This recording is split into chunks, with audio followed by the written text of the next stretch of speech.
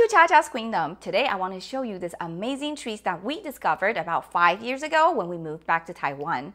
We love it so much and my daughter gave it a name as the Chewy Snowflakes. Some people call it the Marshmallow Biscuits or the Nougat Delight.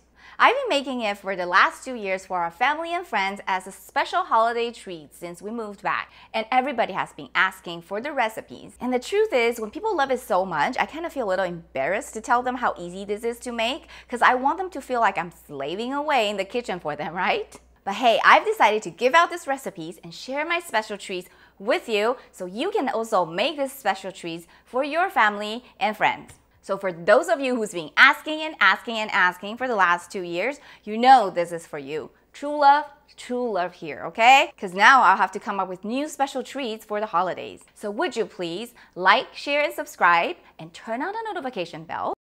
Now, let's get started. Take you to heaven.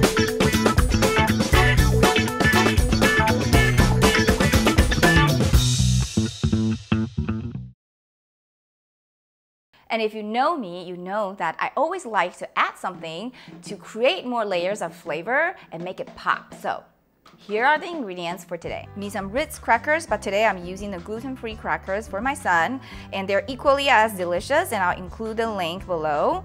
Marshmallows, milk powder, dry fruit mix. Today we're using dry pineapple and dry strawberries. And this is what I found at Costco, the coastal berries. They're perfect mix for dry fruits, yogurt bits, and also nuts. Unsalted butter, and this is my secret ingredient, cream cheese. And my friends, all we need to do is to melt down the butter, the marshmallow, and the cream cheese, and then adding all the dry ingredients, mix them well, shape them, cool them, cut them. Easy enough, right?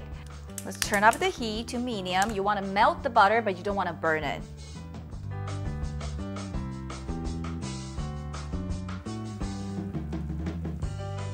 Now the butter is melted, you want to hurry up and put the marshmallow in. And you want to be careful with the heat. You want to turn it to a little bit lower because you want to melt the butter and the marshmallow, but you don't want to burn them.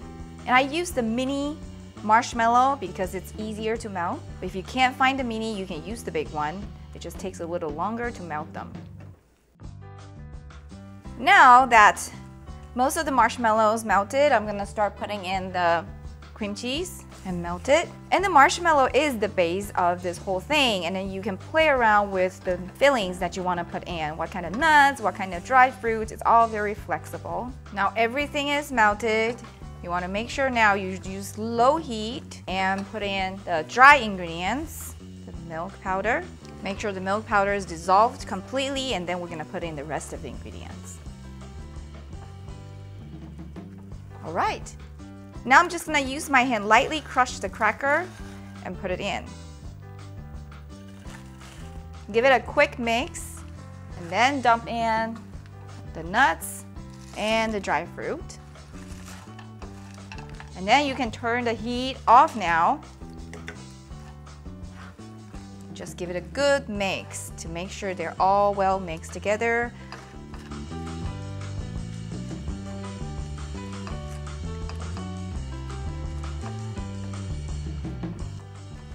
Now while it's still warm, you want to hurry up and transfer it onto a baking sheet with parchment paper. Now we're just going to flatten it out.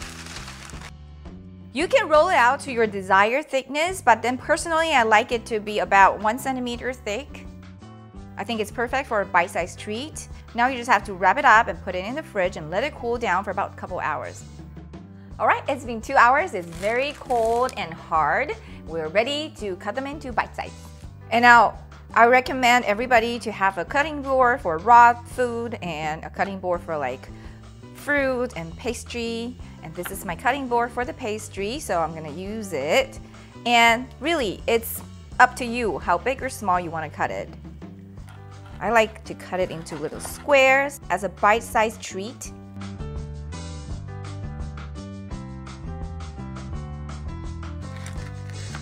And these edges are my treat.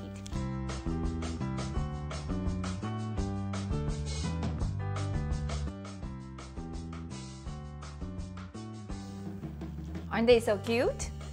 Now I'm gonna give it a try.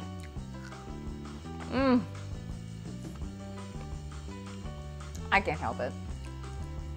This Chewy Snowflake thing, it's the whole package.